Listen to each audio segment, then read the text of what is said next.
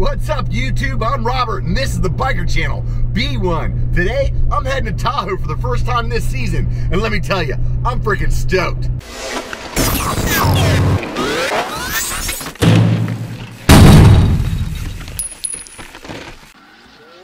The best part of spring is when the snow finally melts and you get to make that first trip up to Tahoe.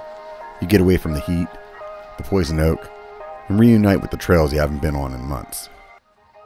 When that time came this year, a buddy told me about a ride I've never been on, and that's all I needed to hear before I was on the road. This is Angora Ridge. It's basically on the other side of 50 from the Armstrong and Corral trails that most riders are familiar with. There's a small parking lot by the Sawmill Pond that you can park at and quickly pedal over to the trails. Obviously, that's where I'm parked at. You can read it. I can't say it. Oh, I want to say Saw Hill so bad. Sawmill Pond. There we go. I don't understand, there's like this magical place inside of your shoe. You can turn it upside down and shake it, and somehow all the rocks don't come out. And then you turn it right side up. It's like right back there again. You're like, what the fuck is going on here? Once you're over there, you can decide if you want to do the short, steeper climb or the longer, mellow climb. We opted to go up the steeper one. Anybody else want to get on the complain train with me? I recently switched to a 34 tooth chain ring up front, and although it's good most of the time, sometimes not so much. Now a biker ride without a hike bike.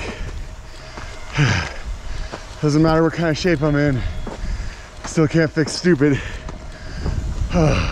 Once you get to this intersection, you can flip a coin and take one of the two trails over to the neighborhood. Honestly, Devron Connector looked way cooler on the map than it actually played out to be, but hey, it's just a connector trail. After speeding down the road, we got the Angora Ridge Road.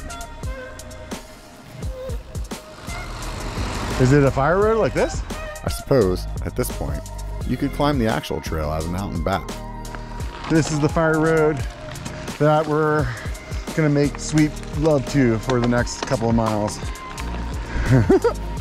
However, we opted just for climbing the Angora Ridge Road. This feels like the kind of road that people get murdered on. How do you feel about that? That's lowering my my confidence a little bit. Is it like too early in our friendship for me to start talking crazy?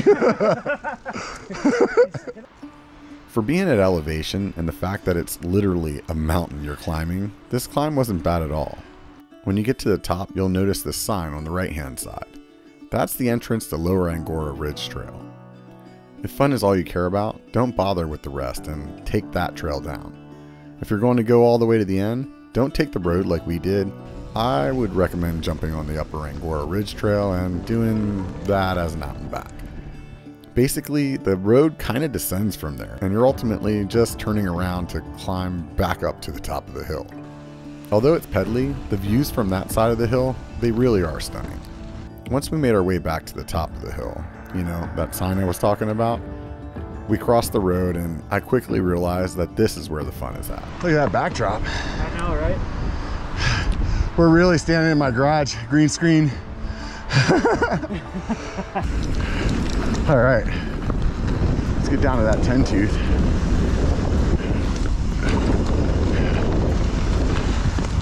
Oh, this is fun. I'm not complaining about this. As you can see, this trail is sprinkled with lots of baby heads and is in a constant state of turning right and left. Because of the turns, you aren't bombing down the hill, but actively steering. Pretty active. Good turns. Although the dirt looks dry, it's actually hooking up pretty good right now. So it's not like blown out sandy like it gets in the summer up here. This is pretty fun. It's like not super chunky, as you can see, but it's like chunky enough that it's rowdy, and it's like little poppers, but the trail's like super active. All these little turns, like right, left, right, left, right, left.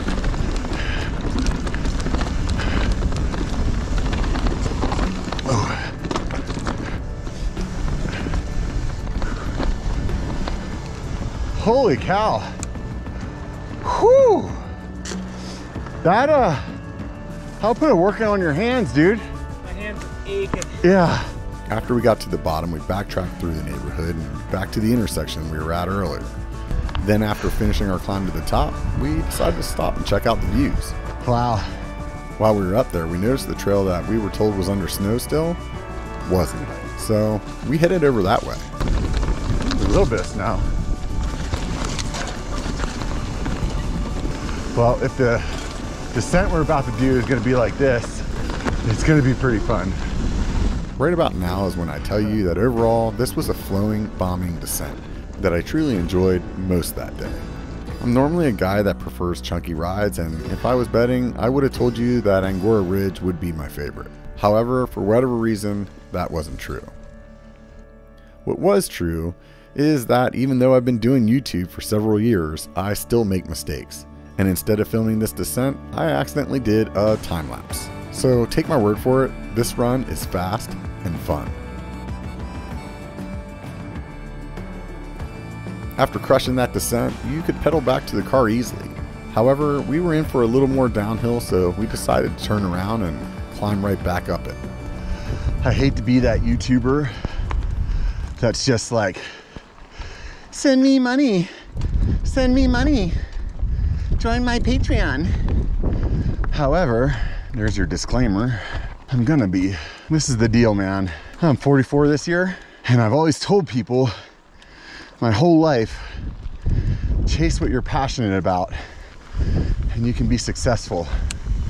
When I was younger, it was music, and then it was computers, and I feel like now it's YouTube. You guys are really the ones at this point that are gonna help me take this to the next level. And what I need is, I need that support on Patreon to get me there. So if you got any extra change dangling around in your pockets and you want to give to a charity, how about an old dude who likes beer and riding bikes as much as you? All right, ran over, back to the climb. Although you're making your way back up to the top of the hill, there are a few little fun downhill sections along the way.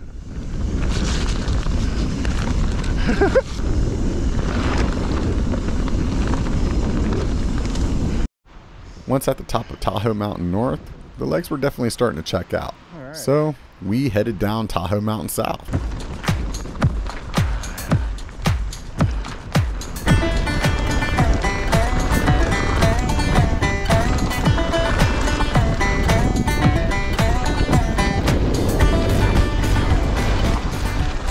All right, gotta trust that grip. Dig those side knobs in. There you go.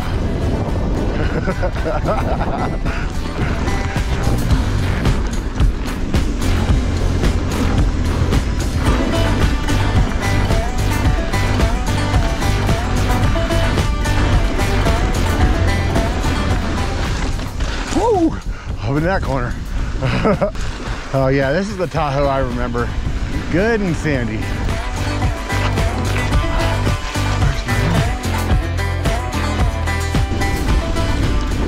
Definitely a fun trail.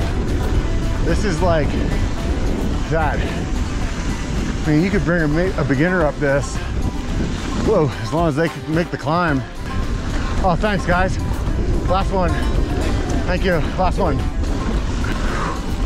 That was rad. I feel like there should be a PSA launched to change the rules where the downhillers always get the right of way. We should make a hashtag or something. Somebody tell me a good hashtag for the comments. We ended up getting about 3,000 feet of climbing. Right now, 3 hours into the ride. 16 miles just about. So that's pretty fun. That's a good day.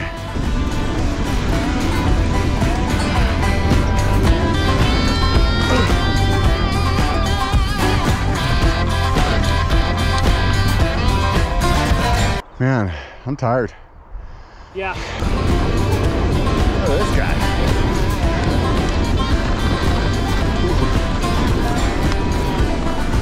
A little bit of this, a little bit of that. And boom, we back. Well, there you have it. Definitely check out Angora Ridge and the surrounding trails. It's one of those spots in Tahoe that's easy for most skill levels, has great views, but is still fun enough to keep the more advanced riders entertained. This is perfect. That's freaking rad. Yeah, dude. Boom. That's super fun. Yeah. I'm glad there wasn't snow on that other side too. We got Yeah. some good speed. Yeah, no, dude, we totally lucked out. Definitely stoked. Oh, where's the good sun? Oh, there's the good sun? That's the good sun? No, it's just shade everywhere. What the hell? So, you would think out of all the years that I've been doing YouTube that I'd get my shit together. I can't get a whole sentence without saying some kind of bad word. All these years of doing YouTube, you would think two things would happen. I could stop cussing and I could get the sunlight right. Neither one of them. But one thing for certain, it only takes a bike to be a biker. Get out and be one, bitches.